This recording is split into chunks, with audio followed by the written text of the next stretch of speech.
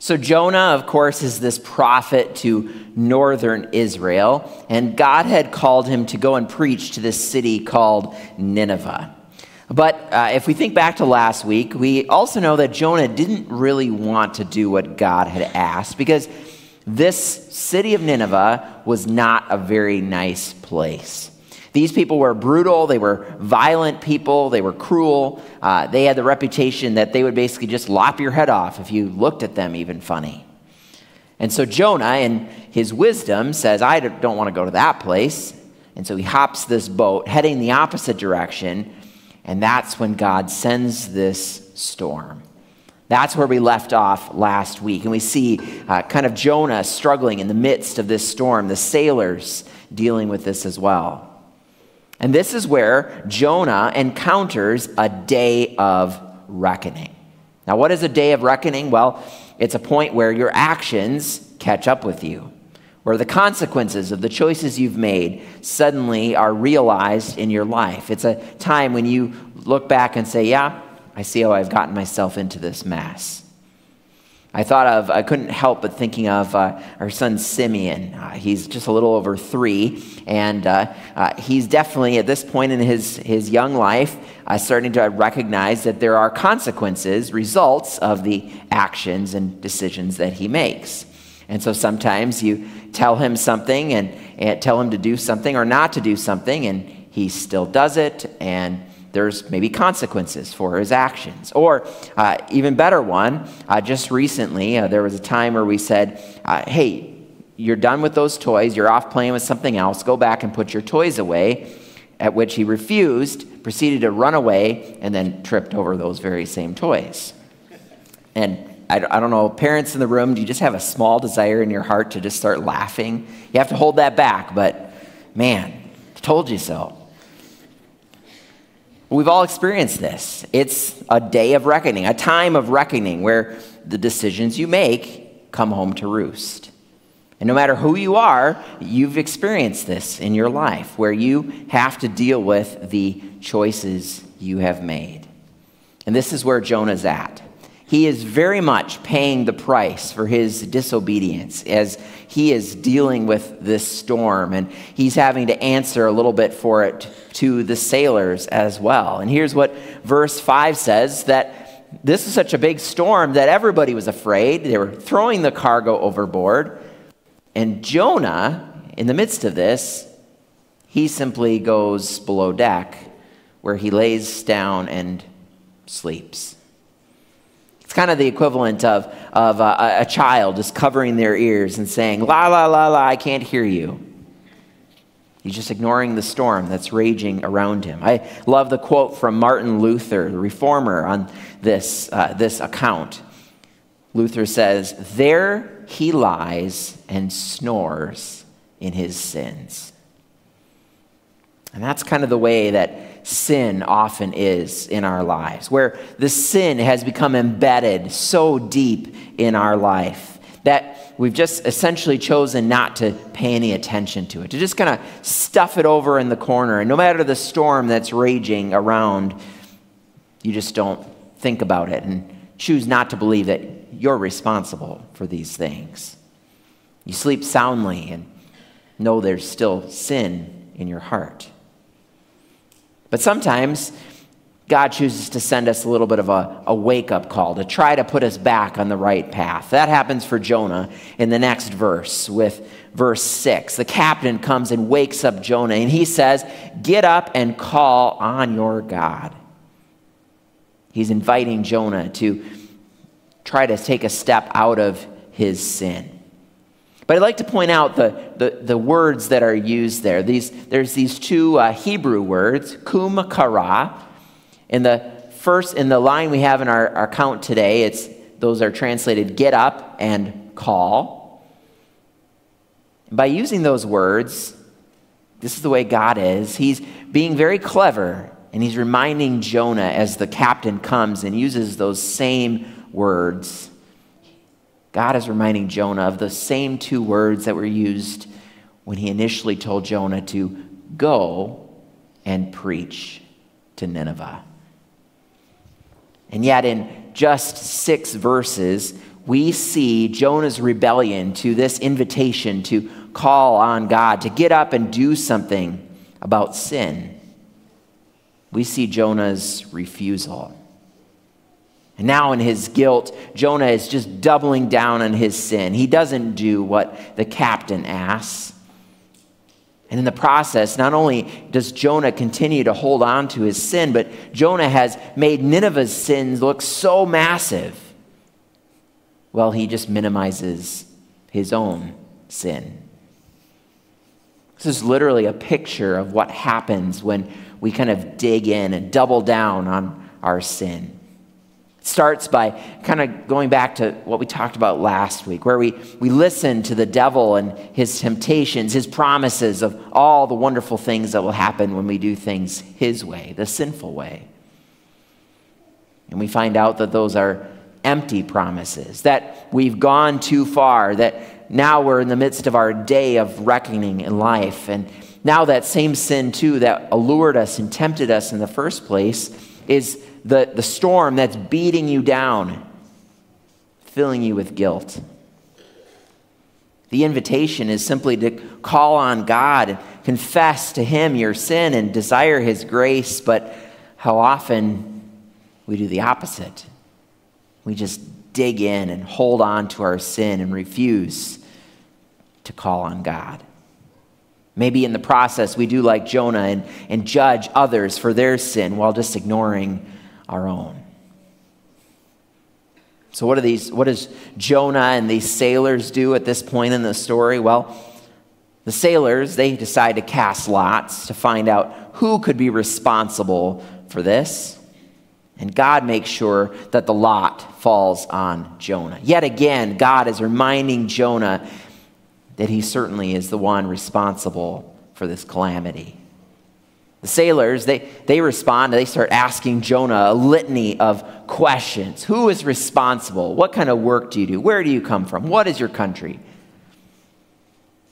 And even with this new opportunity for Jonah to represent God, to turn from his sin, to confess it, he blows it. He digs in even further to his sin. Notice, he doesn't actually answer anything about the trouble that has been caused. He doesn't admit it at this point in the story. He talks about God. He knows who God is. He confesses who God is, but he doesn't confess his own sin. He doesn't actually live the knowledge he has in his heart. And that terrifies the sailors.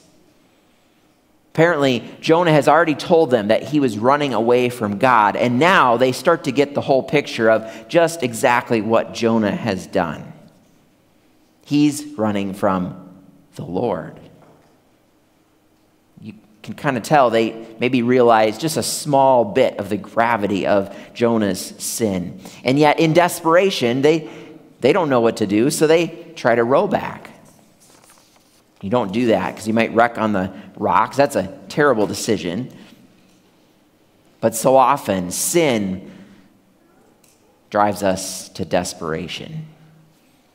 And yet again, when the opportunity is there for all of them to call out to God for his grace, for his saving mercy, they do crazy things. How often we do the same. It doesn't work for them. Their rowing doesn't work. The sailors are, in the end, forced, essentially, to call on God. And that's when Jonah is thrown overboard. The storm is calmed. And the very familiar part of the story, the huge fish swallows Jonah. And so we see yet again this week how this is a story of sin and grace. We've seen the sin that so much permeates the beginning part of this story. But here again in this part of the story, we see grace also prevailing. Pastor Chad shared with us last week what grace is, and it fits yet again with this portion of the story. We see how grace pursues us. The grace of God certainly was pursuing Jonah as he again and again reminded Jonah of his sin and offered him grace. His life is preserved as well as the fish comes upon him. Grace certainly doesn't really look like grace in this part of the story either, because they're enduring a storm. The sailors and Jonah are about to drown, and then Jonah spends 3 days in a fish belly. But it's still grace. And we see how grace is for everyone in this part of the story as well, because grace is universally given to both the sailors as the storm is calmed and they are saved, and Jonah as well as he is saved, and as they all learn to call on God. And so what can we learn then from this portion of the story that's all about sin and grace? Well, 3 things. First of all, we certainly can see how your sin doesn't just affect you. This is essentially the whole idea of original sin. It's what Romans 5 tells us. Just as one trespass resulted in condemnation for all people. We're all in the same boat, essentially. Probably the best use of that phrase we could ever see with the connection to Jonah. We've seen it. When we dig into our sin, it ends up affecting not just ourselves, but our families, our spouses, our coworkers, our church family. But take a look at the second half of that verse. God desires that this righteous act by Christ would result in the justification and life for all people. That all of us would have his grace. That grace would be something that affects all, like sin once did, and that it would benefit us and those we love. Secondly, then, a lack of love for God leads to a lack of care for others. We see evidence of how Jonah certainly knows God. He proclaims who this God is when the sailors ask, but I don't think Jonah has a ton of love for God in this moment. He doesn't seem to have a great deal of care for the sailors. He's not concerned at all about the Ninevites because he's trying to get as far away from them as possible instead of going there and proclaiming God's grace. Jonah just says it's okay to snore in his sins. And so we find out that faith is way more than just the absence of hate for other people. Faith instead is actively loving all people. 1 John 4:11 says, "Since God so loved us, we also ought to love one another." Faith is wanting all people to know God's grace because we have experienced it ourselves. Jonah gets to experience God's grace time after time after time, and then he gets to proclaim it to the Ninevites. Because God is about everyone and offering his grace. But that means, too, that we ourselves as Christian people have a mission. Those unbelieving sailors, they have all these questions for Jonah. He has the opportunity to proclaim who God is and that God is a gracious God. You know what's interesting? The world is increasingly moving away from Christianity. And yet, more people than ever say that they are spiritual. And that's because though we might say we don't identify with Christianity, people still have those same questions in their heart. Who is God? Is there a higher power out there? What is all this life about? And so we should be ready with the answers. And also we should be cautious not to misrepresent by how we live the grace that God has given us. 1 Peter 3 there, always be prepared to give an answer to everyone who asks you to give the reason for the hope that you have. And so it's an invitation for us to be cautious, not to condemn evil in the world, but then turn around and speak poorly about our neighbor. That's what Jonah did with the Ninevites. We can be cautious not to commit certain sins and then condemn other ones. That's again what Jonah did. And we can be cautious not to ignore people who need Jesus while spending all your time with people who know him already. After all, the book of Jonah is all about God wanting everyone to know his grace, including Jonah and especially the people of Nineveh. Jonah didn't do so great a job, but people still, in the midst of it, heard God's grace proclaimed. This is a story of sin and grace. And in Matthew 12, we're told that for us, something greater than Jonah is here. It's Jesus. Jesus, too, came into the world so everyone would know God's grace, but he did so perfectly. This story, this truth of Jesus, is also one of sin and grace. And so even when we too act like Jonah and encounter our day of reckoning, we can call on God, on Jesus, our Savior, who forgives our sin and offers us wondrous grace, so that grace could be then offered to those in our lives. Amen. Let's join together in prayer.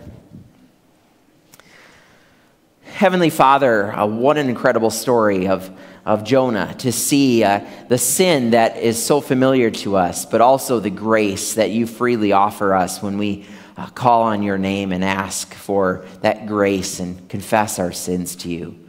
God, guide us not to be people who just sit back and snore in our sins, but instead that we confess those things and that we seek to be people that live our lives about your grace and sharing that grace with others.